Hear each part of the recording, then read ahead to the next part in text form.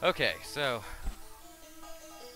having spared everyone the whole bit about me refilling my E-tanks with the little slugs in this room, I can now safely and effectively, maybe, God, I hope so anyway, finish this game, beat out Sigma, and call it a damn day, because I'm done with this. I'm so done with this game. I guess it's nice to know I got through it, or I'll have gotten through it, but still, it's the, I don't know, it's the whole fact of the matter that I've been doing this for, like, I mean, I think a combined total of almost 2 hours of my life now, which doesn't sound like much, but when it's this, it's like, well, you know, please, just let it end. I'm sure everybody's sick of seeing this intro, too. More than likely, anyway. I know I sure as hell am. We're so close. We're at the finishing line. We are so close to the end. It's stupid. Let's get the rolling ball out, because I actually did look it up in a guide. If anybody was wondering in the last video, yes, when I had that long pause on the pause screen, I was in fact double checking to make sure what, if anything, was super effective against this dude. It turns out it's Armored Armadillo's weapon. Why on earth did that do that twice? Man, fuck this boss, man. Oh, fuck off.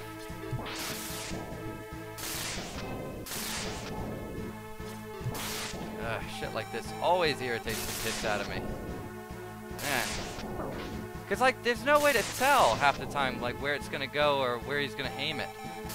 It just drives me up a damn wall. And I've only hit him, what, twice? Once? Ah! Jesus Christ. He does so much fucking damage when he hits you.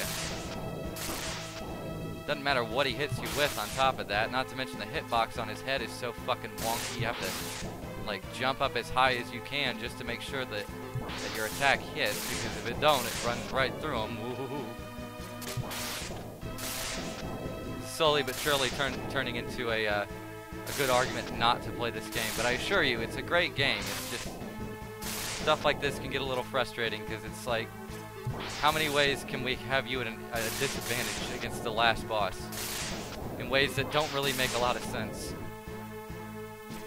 And now he's being good. I'm getting, like, an excellent pattern here where he's just, like, basically seemingly giving up and just doing his thing. Shocked he didn't do that twice. Since, historically speaking, that's every time he's done it so far, so good that the game is starting to be a little more merciful. Here it comes. Oh, fuck me, of course. Why on earth would it make... What do you do? Oh my god. Oh my god! We're so close, we're almost done. So close. Nobody will ever have to hear me complain about this particular game again. Oh my god! Holy shit! Come on. Come on. Pop your hand down. Jesus. Just give me a break. There we go. Okay, finally. Yay, we did it. Woohoo. After multiple failed attempts, a mostly embarrassing run, and a bunch of bitching and complaining, I did it. Yay. I can't be destroyed by you. Well, I just did. Okay.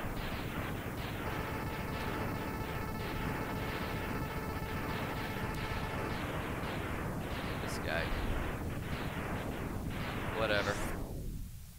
Now we're done. We did it. So yeah, so his island in the sky. I don't know why it took Zero that long to figure out that, hey, there's a landmass floating. So that's gone now. That exploded. And now comes the extremely long end text, which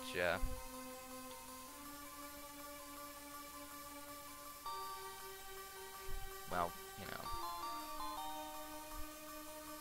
I just think this is kind of hilarious, though. Actually, in retrospect, since especially in which, like, or especially considering what Keiji Inafune and his team ended up doing with the X series, and especially with Zero, you know, You know, like, oh shoot, you know, oh, sacrifice themselves for the victory. We'll never return. We'll never return. That should have been a big fucking hint to anybody at the time. Will never return, except in the second game where he's rebuilt, in the third game where you get to play as him, in the fourth game where he's a main character that you can always play as, in the fifth game where he's a super main character, and the sixth game where he comes back to life yet again, and the Zero series where he comes back to life yet again for 4 more games after that, and then the ZX series where he's kind of sort of technically alive, but not quite, or something, I'm not sure. My brother once tried to explain it to me, it didn't make a lot of sense.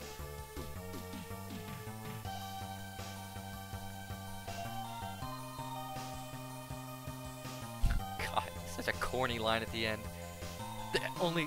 Maybe only the X-Buster on his hand knows for sure. Like, come on, guys. Holy shit, it's a Mega Man game. They've got the they've got their plots have the depth of a fucking puddle. I mean, come on. It's so heavy-handed and just goofy there at the end. Like, here's a game that's all bright colors and, you know, fast rock music, and let's try to get all maudlin at the end.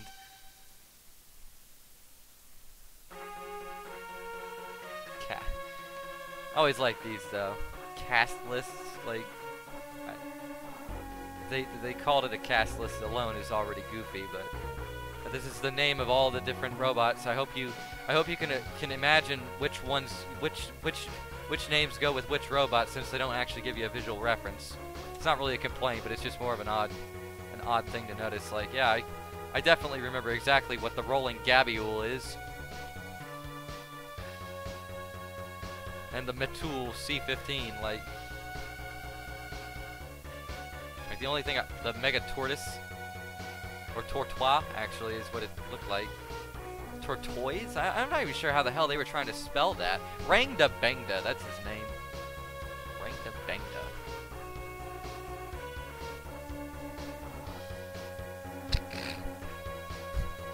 And they have to do this whole bit where it's like, I don't know, is he fondly remembering the things he murdered in cold blood?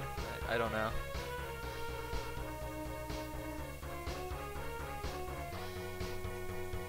I always found that strange too. Like, I mean, it's been proven, I guess, throughout the X series and throughout all the Mega Man series, like all the different Robot Masters and the Mavericks, they can all apparently be rebuilt and fought again. And so like, wouldn't, I mean, because if they were like useful before they went rogue, I mean, couldn't like they just rebuild them from the scrap pieces and then be like, yo, don't do that shit again?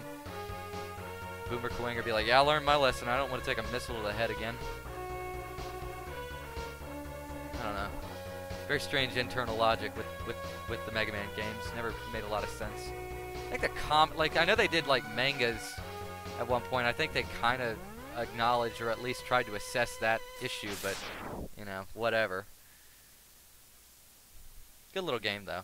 And you as Mega Man X. Now see, that's kind of neat though. I do like that. That's like a nice little like, yeah, we'll acknowledge you finally. You did good.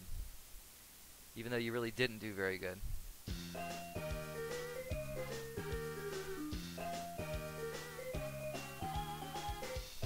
Programmers, Cal, Sabori, Saka, and Dewey. This is the other thing about like older games. Like not all of them follow this particular thing, but like you'll notice that none of these names make any sense at all. And sound designer was Elf apparently. You'll notice that these are all like, you know, forenames. These are just their first names. Dr. Kuhn, you know, Professor F. And I'm not entirely sure why this was. I don't know if it was because Capcom were dicks and just didn't want anybody to give their real names in the credits, which makes very little sense. Or this was supposed to be some weird joke, but it makes it kind of hard for me to like try to appreciate some of the level design decisions, some of the design decisions in this particular game, because it's like, who the fuck are these people? Like, I don't know any of you people. Like, I can't place any of you to anyone in Capcom at any point in time because I don't know who the fuck Professor F is. Now, if I'm not mistaken, I believe there is one more, because there's a, could be wrong, I thought there was a reason that screen is back there.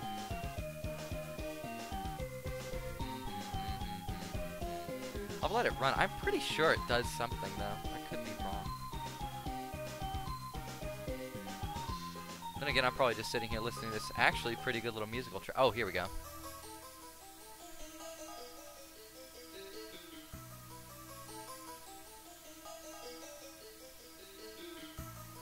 Here we go. Now we're getting some weird ass shit because apparently robots have souls.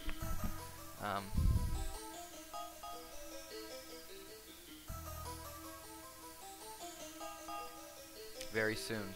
Very soon. Because Mega Man X will be back in Mega Man X2. Excellent. Surely it doesn't just stop on this screen. I don't remember that part. Does it? God, that's a foreboding fucking screen to end on. It's just like, yeah. Hope you guys enjoyed the video. Sigma will be back. He's gonna try to kill everyone again. Yay. But yeah, I do suppose that is it. So, I guess, yeah, if you somehow, for any viewer or viewers who happen to sit through this entire little presentation, don't know how you did it. Fantastic. Thank you very much, and I appreciate you watching. And yeah, hopefully I won't be so slow on the next video, whatever it might be. I don't think it's going to be X2 off the bat. I think I need a break from Mega Man after all this, but hopefully within the next few days I don't know, I'll have something else for everybody to have a look at. But until then, hopefully it wasn't too rough and hopefully it wasn't too boring. Thank you for watching once again, and catch you later, alligator.